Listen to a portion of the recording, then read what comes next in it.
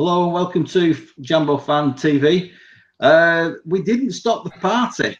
In fact, we got our pants pulled down and our asses smacked. Gordon's with me, and we'll go over the game. We'll try and stay as positive as we can. At the end of the day, it's Celtic. You know, money talks. There's a lot of millions been spent over there, but I don't know. I'll start off, Gordon. Normally, I start off by throwing a question at you. I was a little bit disappointed in terms of the way that we started. Okay, we didn't do too bad at the beginning. I think I was saying to you before, Cathro says that we stood toe to toe with them, but 2-0 at half time, and they were away with it. Am I being unfair? In a sense, I think you are, Scott. We in the first half, being at the game, I wasn't actually unhappy with how Hearts actually played at half time. There was a few people actually booed them off the park at half time, and I was quite surprised by that. We had our chances in the first half. We actually, I think if you count them on, if you actually count Celtic's chances in the first half, they probably had about 3 chances in the first half. They had a disallowed goal, and they actually scored twice. And I do not think, or honestly don't think, they had another chance in that first half. Whereas we were pressing forward. We had a number of times where Jamie Walker through the inside left position, and he probably should have shot across the goalie and hoped for the best.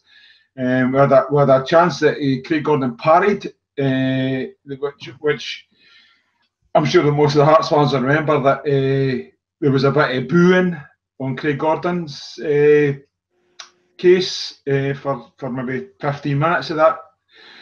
After that, because he parried the ball and I think it was Johnson maybe, perhaps clipped him in the head, and it probably was a bit of overreaction to Gordon. He probably wasn't as injured as he says he was. Yeah, I actually thought we were quite good the first half, to be quite honest with you, Scott. Well, as somebody's already pointed out to me tonight on Twitter, it looks different on TV. That's what I got told. And since coming home, I've gone over it and gone over it. I don't know. Did you not think that on a lot of it? I agree with you in terms of the number of chances. I mean, they had quality. I mean, the one that you're on about with Walker, yeah, I would have liked him to have shot with his left foot, but he was desperate to try and get it across onto his right. But in terms of being first to the ball or competing, they just seem to find a lot more space than we did. And at 2-0, it's an uphill battle. You're going into the second half, and I just felt heads were going down. There wasn't, for the want of a better word, there wasn't a lot of heart at Hearts. That's the way I saw it. Let's go into the second. I mean, what were you thinking about the second half? What kind of a team talk can you be giving? I think the team talk at half time must have said, we have to get the first goal in the second half, and obviously we never. And very early on in the second half, there was a pass back which Hamilton made a bit of a cock up of, as he's prone to do with his kicking, and we got off with it. Basically, the linesman flagged for offside, where I think was Novak that sort of slid in to cut the cross out and put it on his own net, and we got offside because the guy behind him was offside at the time. The second half was basically men against boys at the end of the day. They got the first goal. The vital part of the second half was who got the first goal. They got the first goal, and it was a show on the park for them after that, to be quite honest with you. In terms of, I mean, I know I'm going back over it again. They're in terms of revenue, they can afford top strikers and what have you, and they can afford to pay the wages. Our strike force today, I'll take Johnson. You take the other lad. Tell us about Tell us about. I'm setting this one up for myself now, Anna. Tell us about that. I mean, I thought he ran a lot. He did, and he got in behind a bit. But at the end of the day, he was looking frustrated again. Well, I think you've got the problem explaining what the hell Johnson was doing today, to be quite honest with you. I thought Goncalves was actually okay today. I thought he caused them a lot of problems. He got down either wing, and he actually, in the first half, he took the ball and sort of in the channels, and he excuse me, and he took them on, and he got shots away, and he was far better than Johnson, without a shadow of a doubt. I thought Johnson was absolutely terrible today, to be quite honest with you. Definitely. I mean, there were times when he got the ball, not Johnson, when we got the ball and he was looking up and he got in behind. Johnson, let me. I mean, I put it on Twitter today, and when people are watching this, make comments at the bottom, whether you agree with me or whether you don't agree with me. Come on Twitter, come on Facebook. I'm easy. I described it as the elephant in the room today, and I think someone needs to be saying something. And I'm not just basing it on this one. Me and you have had many conversations on Johnson. He's lightweight. It's almost like that Walt Disney. You know the Bambi, when he can't find his feet. He's just nothing about him in terms of what's his job, to score goals. He doesn't really do that. Okay, let's have a look to see whether he's assisting. He doesn't really do that. Okay, maybe he can hold the ball up and bring into his midfield. No, I don't see that from him. I don't see him contribute. And when we start to I've been sitting through social media today and looking at it, and the vast majority of people are talking about having a clear out as such, and having a look at what players we've got and how we need to sort of build for the future. Because if Hearts are looking at a top three, this isn't the side, and players like Johnson, they're not going to cut it. They're not going to cut it in this league. And I think even if they drop down and got something, they're going to sit on a good contract, aren't they? But even if he went into a league below up in Scotland, I don't think he could cut it there. Yeah, I would agree. I mean, I think Hearts' problem at the moment is probably the same problem as Hibs had in 2012. We've got guys who have been signed in January who are only here till May.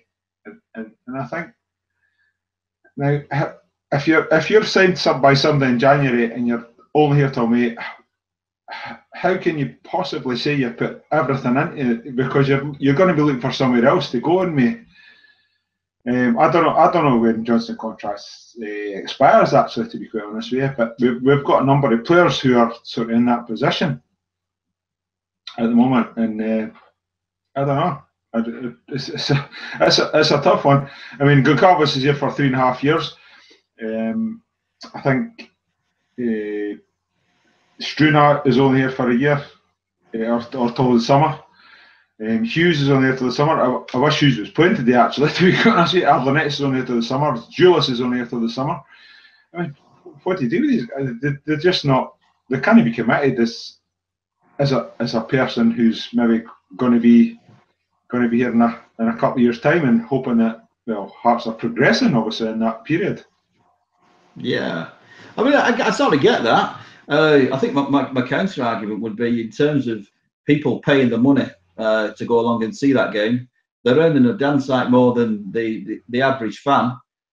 And Johnson should be.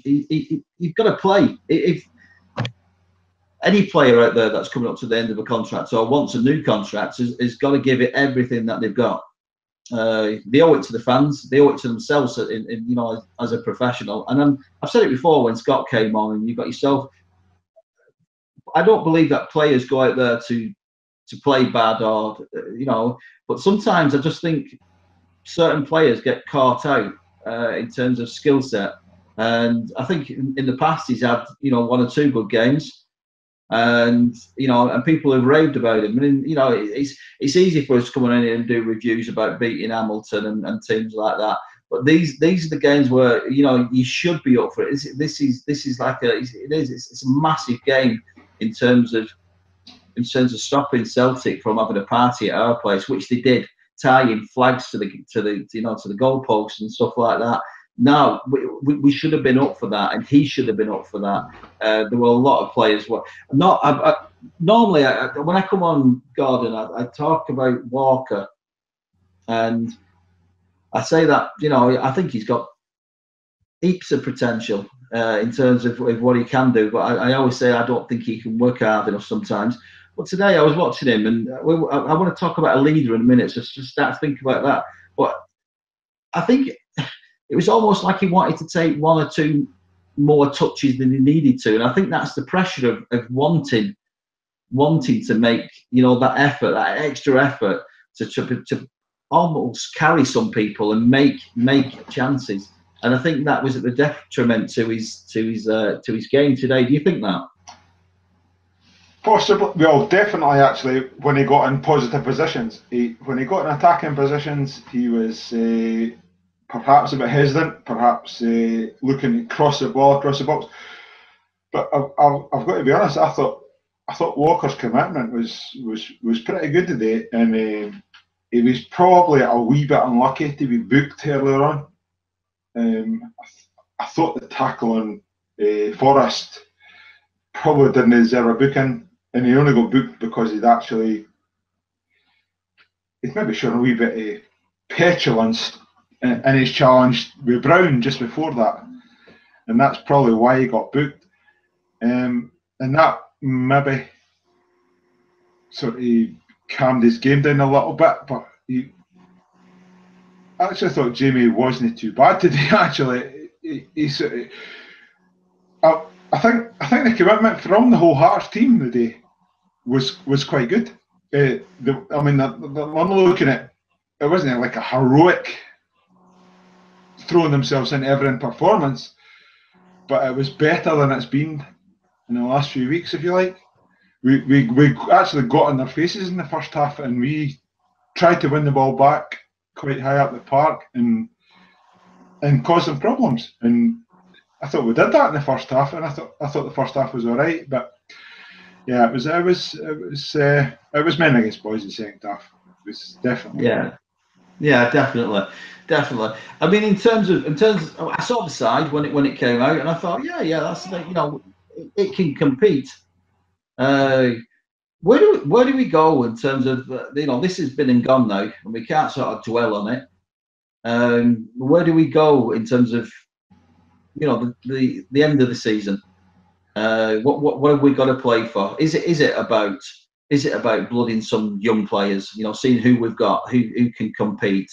You know, they're coming through, and you know, we know at other clubs where young players are given an opportunity. You know, they do a good job. How else are they going to get that experience? Is that where we're going, or do we carry on putting the same 11 out and hoping that something comes good? Oh, that's a difficult one, because I mean, I actually personally think, and it really cheeses me off to say it, our defence and our goalkeeper is as bad as a defence and a goalkeeper as I've seen for a long time. I think Struner's got the potential to be a really good right back. I think Novak's got the potential to be a good centre half, but I do not see anything in Avlanitis and Sola that's going to be, that is not going to put Hearts under pressure, because they've, I don't know if you know what I'm trying to say, that they are just a poor pair of players, basically. I mean, there must have been about 3 or 4 occasions where they almost repeated the mistake against Aberdeen and being shot with pass backs. Jack Hamilton had to come down and basically bail them out. And Jack Hamilton's obviously is not exempt from the blame, because he duffed a pass back which led to a goal which was ruled offside, and then he duffed a pass back which led to their fourth goal, perhaps. I can't even remember which goal it was. But I think our defence and our goalkeeper is an absolute shambles at the moment. It's an absolute shambles. I think everyone in front of that apart from what you said earlier on about Johnson, I wouldn't play Johnson, but I think the other 5 players are probably. That's terrible. See, we've only got 5 players that are actually quite good. Apart from Johnson in front of the back 4, we're okay. I think we're okay. I think Cowie, Walker. I sometimes think Julius. I can't remember. I can't remember the others, but yeah, I think we're not as bad, but every mistake seems to be costing us at the moment. Yeah, I mean, I agree. I mean, the big Greek lad, I raved about him when he come in, but yeah, he seems to have gone off the ball, and some of the passes he were putting today together was, he was almost selling people short. They were difficult passes, and they were putting the player that he was passing to under pressure straight away. Not sure what's going on with him, but I know that, like I said, I like youth, and me personally, I just think, what are we playing for this year? We're not going to win. We're not going to get into 3rd place. Let's be honest about it. But I'd like to see some players given Premiership experience, just to see how they're going to do. I don't want them being booed off at half time and all the rest of it. But just to be given them opportunities to see. And I know people say, oh, well, we haven't really got anybody coming through, but I disagree. I think, just to give people 20 minutes here, there and everywhere, just to see what they do. I'll give you a positive today. Hearts ladies won today against Genefield Swifts. They won 2-0. I'm glad to hear that. Well. Any Hearts team that wins, I'm a happy man. If any Hearts team that wins, honestly. Exactly. They follow us on Twitter. So if anyone's wanting to go on there, they're Hearts Ladies FC, and they're also on Facebook. So it's Hearts of Midlothian Women and Girls FC. So give them a follow if you can. Like I said, it's a positive. Anything Hearts that's winning. We're going to wrap it up now, Gordon. There's not a lot more we can say on it, to tell you the truth. There's no point in really coming across a man of the match, because I can't really think of one. Have you got any final thoughts on the game today? I don't know. It was a funny game today. We actually, in my opinion, we did not deserve to be 2-0 down at half time. The